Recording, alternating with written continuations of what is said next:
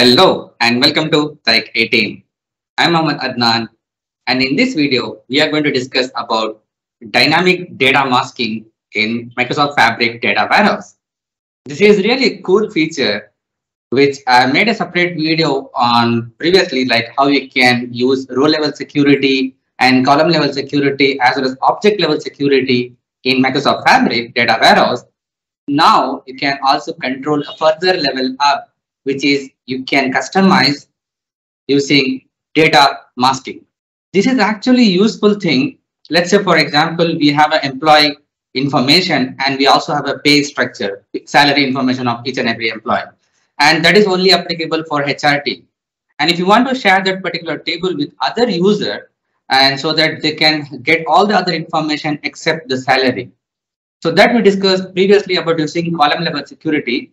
The disadvantage of that is if you are going to use the same table, they are not able to access that particular table in powerbi because it contains column level security. So you need to create a separate view and then share that view with that user. So that was the limitations. But now with the help of data masking, actually we can share the same table to the user and they can just see, let's say, for example, we have a salary information and that particular user to whom you are going to share that table, they will see only 0 as a kind of default value for them. They will even have a control on the role for security, but still the column is visible to them, but the value inside to that it will be 0. This is for the salary information. And we want to customize like credit card information and also the email ID, you can also customize using that. So we are going to discuss about that in this video. If you are new to this channel or if you haven't subscribed yet, just click on the subscribe button and also press the bell icon to get the latest notification. And also hit the like button before you forget about to do that. Let's get started. All right. So basically, as per the documentation, we can use the existing table using alter table and alter column option. But as of recording to this video, this option is not yet supported in Fabric data warehouse. It is supported in Synapse data warehouse, but not yet in. This is not supported in Fabric data warehouse. Hopefully, it will support in near future. So as an example for this one, I created a table here on my data warehouse. If you see, I have logged in here as my email ID, which is an adnan@taik18.com, an admin user. And I also open up to my workspace here. And I also used my gold warehouse and open up here and use the new query. And added a few script here, basically as a predefined script to create a table. So I created a table here, employee data pay. This contains employee ID, first name, last name, and salary. So here, if you notice, this is int, which is the data type which you are declaring here. This is varchar 50, and this is also varchar 50. And here in integer, but apart from that, we used additional thing here. So integer and null is the common thing, but between these two, we need to add one more thing, which is masked with open bracket function equal to default, open and close within single quote and then close bracket. So by doing that, you are using a masked function and allowing it to give you the default value for this particular case. I have another example how you can treat with credit card information kind of thing and also with text value. For example, if you see it here, this is the first name, which is also varchar 50, and this has a mask with function equal to, and it is giving us here partial open bracket within the single. So the function equal to open single quote and then partial open bracket 1 comma within double quote and character which is dash here comma 2. So what it actually does is basically, if you look into this here, the first name column shows only the first and last 2 characters of the string with dash in the middle. So if there is a kind name like my name is Adnan, so the A it will show and then N it will show, and the remaining whatever in between that it will not show up over there. So that's how it will work. So basically, if we consider here my name here at the end of this one, let's say for example, let me take the pen here. So instead of Adnan, basically ADNAN, this will type it as A dash dash dash and then N. So that's how it will work. So that is the function of using partial 1 comma 2. So actually, if you see it here, and the last two characters of the string. So last two, right? So we have used the to statement here. So basically this will show as a and then dash dash and then last a, and it will show up here. Okay, so here the last name, the next column which is used here for the last name, mask with open bracket function equal to within single quote default close and open bracket and null. So if you are using an integer column, this will give you the 0 value by default. But if you are using a text column which is a varchar, it will actually going to show you xxx here. If you see it here at the bottom, you see the last column shows xxx value here. Similarly, if you have like credit card kind of information, we need to use the same function which we use for the first name, which is within single quote. We need to use partial and then open bracket and then define the value 0. This initially it should be 0 and then comma, and then we need to use xx x dash xx just as a kind of our customized value, and then last comma of code. What it actually give you the result is the SSN column shows xxx dash xx dash followed by the last 4 characters of the string. So it is just going to show you the last 4 character, and rest everything whatever the text is there, it's going to show you as xxx itself. So that's what it is going to give the result. So this is how it will work. And let's go back to our example now. Okay, I just used here and then use the insert column temporary to insert the data. And being an admin, this is how it looks like. I am going to use the shift enter here. So shift enter we need to use in Fabric data warehouse because it is working inside the browser.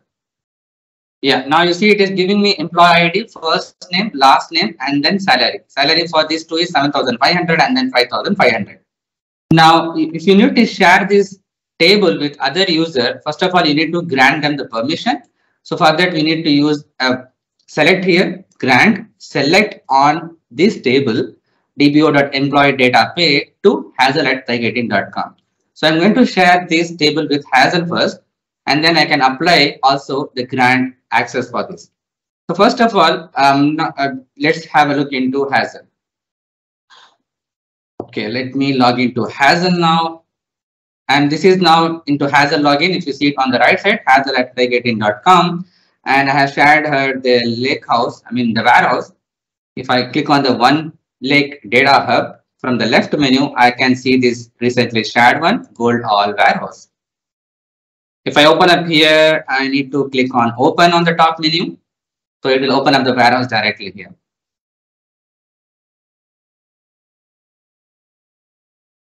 And now if I click on SQL queries, I can write the data here.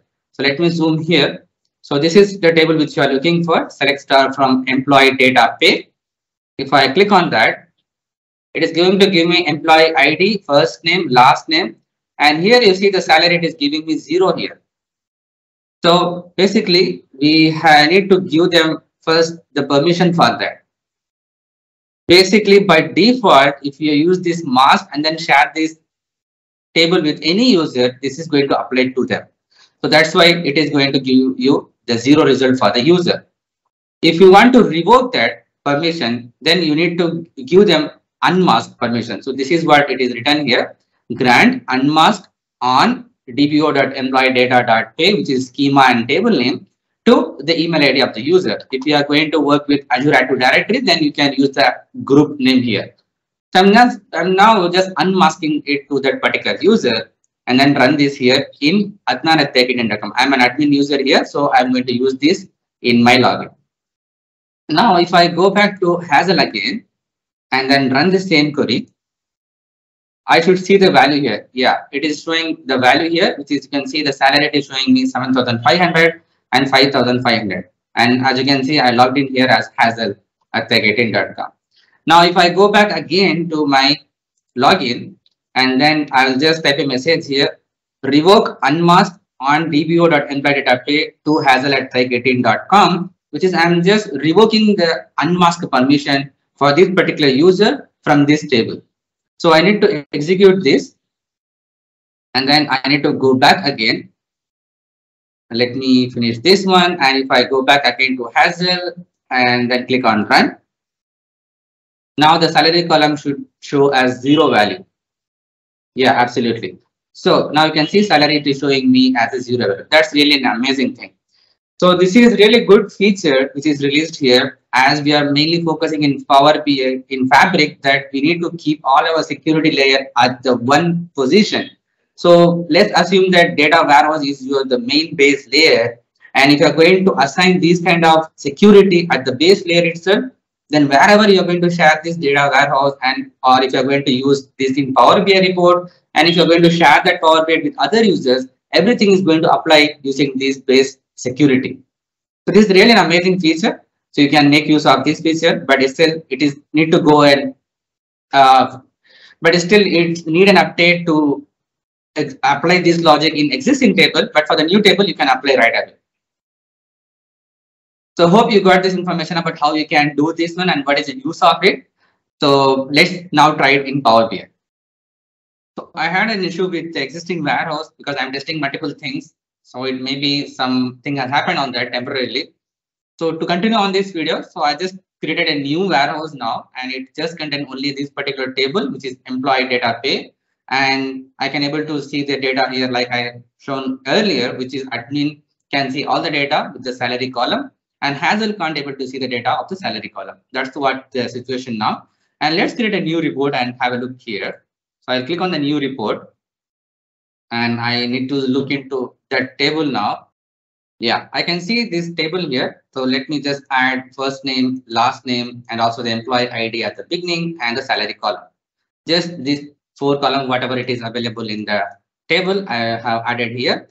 And now you can see everything is added here. So let me just zoom this here so I can increase the font size globally to 20. Yeah, that's amazing. All right, I can see the data here, and let me save this report. So this is employee pay data and set. So now I need to share this report with Hazel and just want to see how it actually works in her login. So let me share this one and type in here Hazel. All right, send. Now, if I log into Hazel account here, and let's go to this browse option because I have not shared the workspace, it's just a report here. So shared with me here, and now I should see this another report which is not at here. So let me refresh the browser. So this is employee pay data. So let's copy the link from this browser and then let me add it here. Sometimes it will take a bit time, but it will come up here. The same thing has happened previously as well. Yeah, now you can see it is added here, employee pay data. And also I open up the report here on the browser. What you expect now? So now you see I can able to see the data here, sum of salary, 7,500 and everything here. And if I open up my warehouse here and then run this one, I can see the 0 value here on this thing, but I can able to see the report which is built by admin, the data here. Okay. And now if I go here, I don't have access to build report. So let's have a look into the model, into the reporting.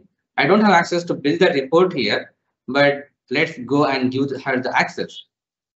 So if I go back to the warehouse here, I mean the workspace, I need to share this with the user. Okay.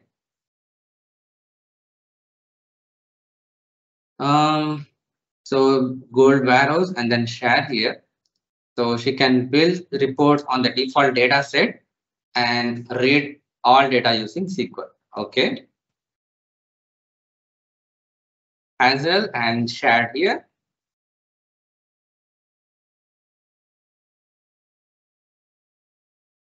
So right now I'm into Hazel. So let me refresh the browser so that the default dataset option is enabled now.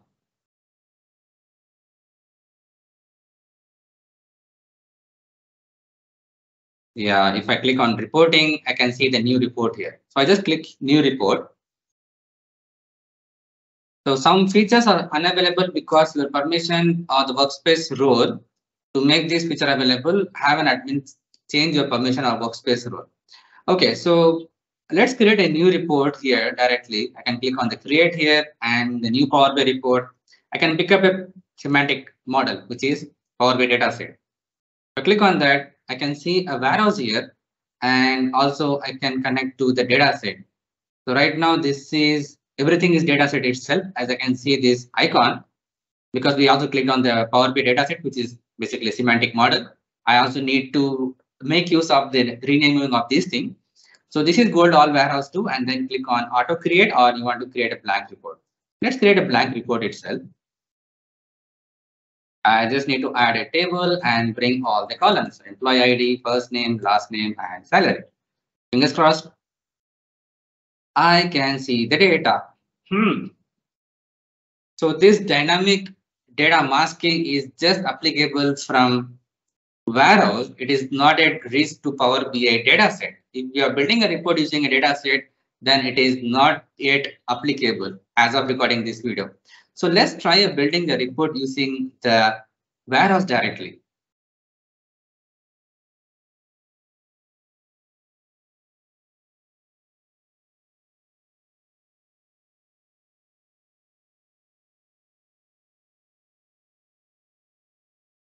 I also have an option here, analyze in Excel. If I click on that, so let's see how it actually works. And then open this one. I need to log in here. So this has to be Hazel first.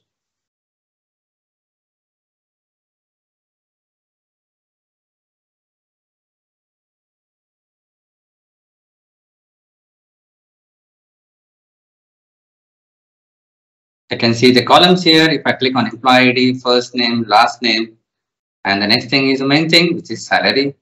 I can see the data here, even in analyzing Excel feature, because that is also coming from the data set, which is semantic model. So that's why. And I can also see it here on the quick report. Everything is also showing up here. So it means so far, the dynamic data masking is just applicable at the warehouse level, not at the data set level. So now let's try directly connecting into the warehouse from Power BI desktop on Hazel's login. So one like data hub here and then warehouses here. So gold all warehouse 2 and then click on connect to SQL endpoint or warehouse. So let's connect to this directly. So there is no option to select the table. Okay. So now I can click on employee ID, first name, last name, and the salary. This should now convert into a table. And what is the result here? At the bottom, you can see it is asking, it is showing as connected live to Power BI dataset, gold all warehouse 2 in masterclass 1. So this is actually connecting to the dataset. So now let's close this one, because dataset we have just seen also in Power BI service, it is actually not working as we expected. So let's create a new file again.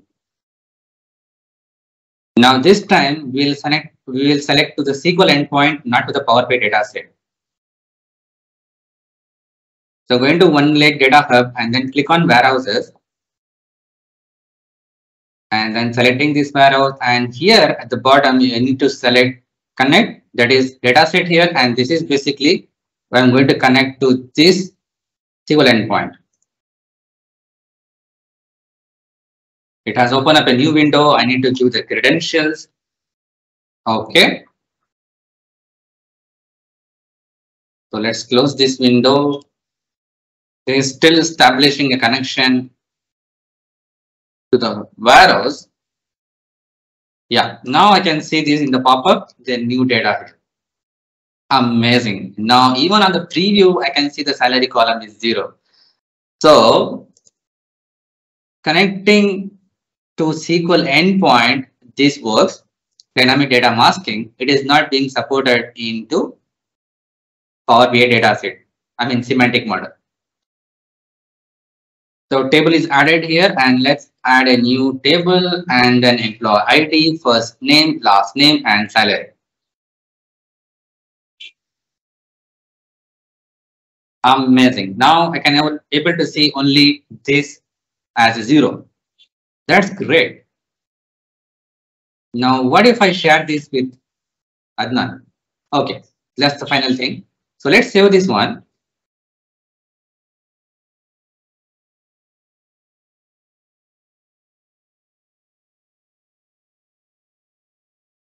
And then publish into Hazel workspace itself. And from there, I can share with Adnan.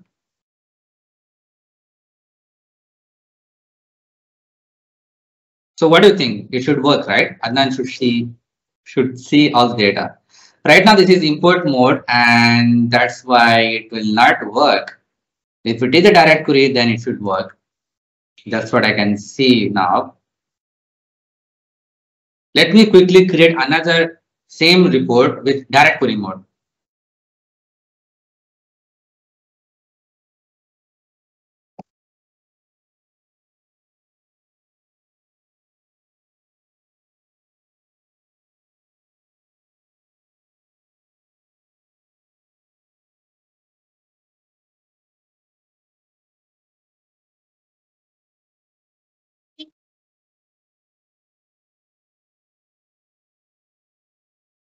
And now you see at the bottom, we got storage mode direct query here, and also the sum of salary equal to 0. So let me save this as Hazel2 and then share this with Adnan user. Hazel2 and then direct query.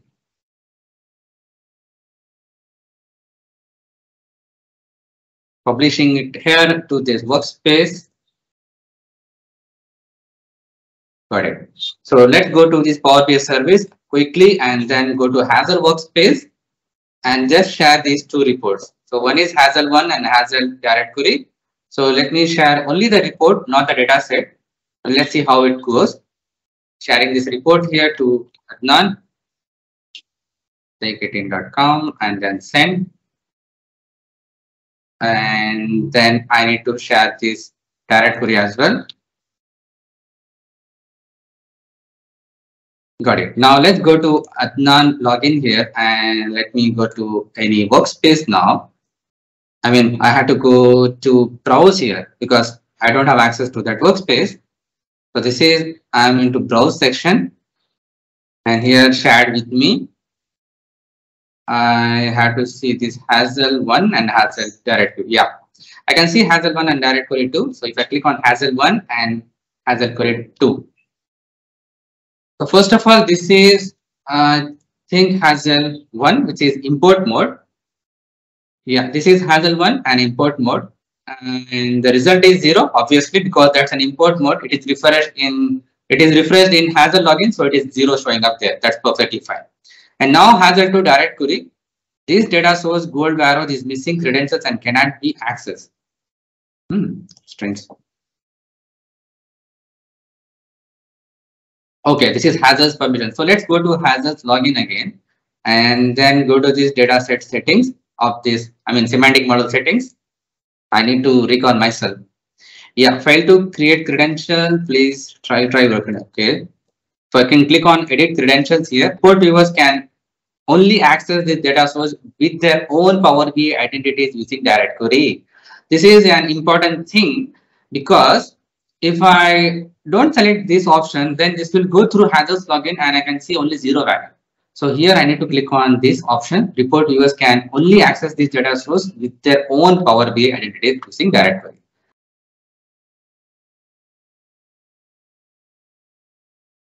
I need to select OR2 actually. All right, this is set now, and let's open this report in Hazel first. The direct query one.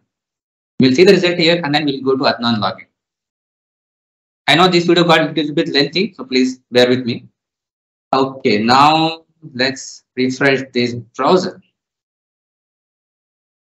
Amazing. So you need to connect through SQL endpoints in order to work on this functionality, not through Power BI dataset as of recording this video. Maybe it will come up in future. Yeah, so that's the point here to note. So thank you so much for being with me for this long period. If you are watching this at this stage, I really appreciate your time, giving me time to watch about this functionality. So we really clearly understand now is about we can make use of this dynamic data masking of SQL data warehouse in using SQL endpoints, not through this default data set. So it is not applicable as of recording this video. If you like this video, just hit the big thumbs up button. If you are new to this channel or if you haven't subscribed yet, just click on subscribe button and also press the bell icon to get the latest notification. If you have any queries and feedback, just please let me know in the comment section below. Thanks for watching. Keep learning. See you in the next video.